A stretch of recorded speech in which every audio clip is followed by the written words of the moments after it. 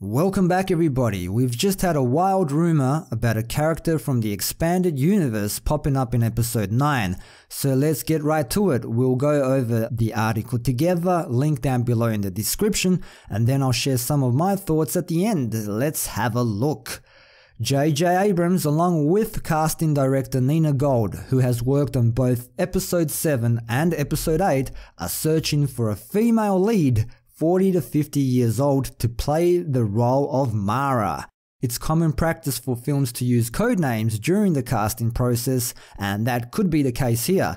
To be clear, we're only able to confirm that they are looking to fill the role of a female lead who they are calling Mara. To fans of the EU, however, the possibility that Abrams is bringing Mara Jade to the big screen in episode 9 is absolutely mind-blowing. Created by Timothy Zahn in the once but not now canon novel Heir to the Empire, published in 1991, Mara Jade is a character that carries a special importance to a generation of fans who only had the EU novels to quench their Star Wars thirst.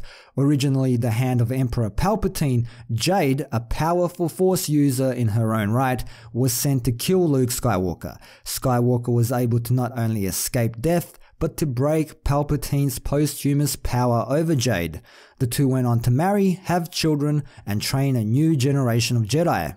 With Disney's acquisition of Star Wars in 2014, the once canon EU materials lost their position in favor of new novels, comics, and spin-off films, but some characters have found their way into the canon once again, such as Thrawn and the Cloud Riders featured in the upcoming Solo film. Others, such as Ben Solo/Kylo Ren, seem to have been adapted to the screen by combining the attributes of other EU characters. While we cannot confirm in any way what to expect from Mara in episode 9, it's easy to speculate that the film version would share at least some similarity with the character from the EU novels. At that point, it's hard not to at least wonder what relationship, if any, she may have had with Luke Skywalker and or Rey. Many fans were unsatisfied with the explanation of Rey's parentage given in episode 8, and recent rumblings have suggested that Ren's vision, or his revelation of it to Rey, of Rey's parents may not have been fully accurate, and we may get some real answers in episode 9. Could the addition of Mara to official Star Wars canon just be a coincidence? Could she be Rey's mother? At this point, we don't have answers, and it's just as likely that she's a powerful member of the First Order with no connection to Rey.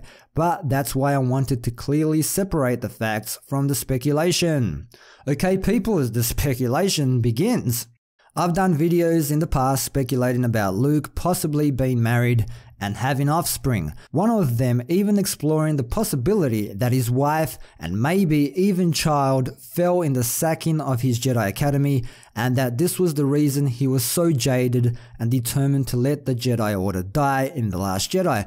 Of course, this was all before the movie actually released, and wow, was I off. The reason given for Luke's manic depression was he briefly thought about stopping a new Vader, which many people, including myself, found to be kind of out of character for him, but moving on. If this Mara casting rumor has any merit, that would be an interesting addition to the story. So, first of all, how closely do they follow the expanded universe story? Is Mara Jade Luke's wife? If she is, where was she during the events that transpired at Luke's academy?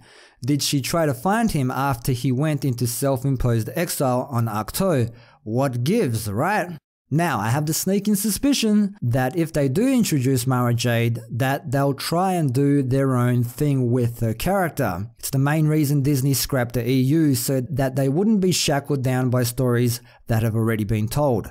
But here's a theory for you. Originally, Mara Jade was Palpatine's assassin. Rian Johnson, in all of his wisdom, killed off one of the most speculated about villains in cinema history, but we do know that Snoke had trained at least one other apprentice before Kylo Ren. So, there's been speculation about that. Who was this student Snoke had? Are they still out there somewhere? Will they appear in episode 9 to take revenge on Kylo Ren for killing their master? Well, what if in this new canon, Mara Jade is the hand of Snoke? I mean, it wouldn't be that far-fetched. Snoke's elite Praetorian guards bared many similarities to Palpatine's guards, so maybe he has his own assassin as well. I'd be down for that, but let's not get our hopes up too much.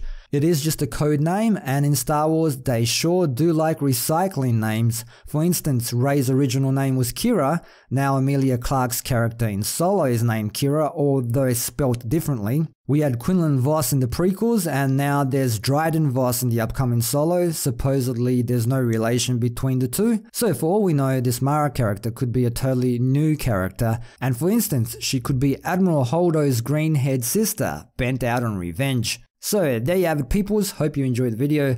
Leave your thoughts down below. What do you make of this code name Mara, and what would you like to see happen?